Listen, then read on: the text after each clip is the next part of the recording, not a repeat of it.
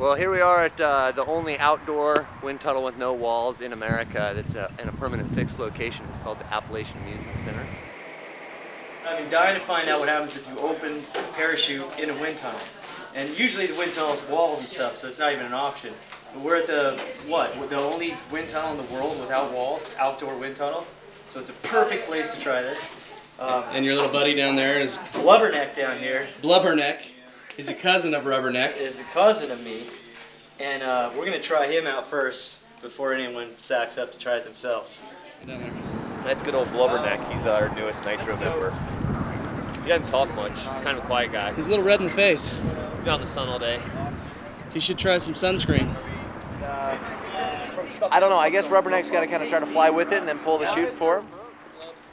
You and your cousin look close. We're about to send a dummy into outer space. It's a test run to see what other dummy we can get up there after that.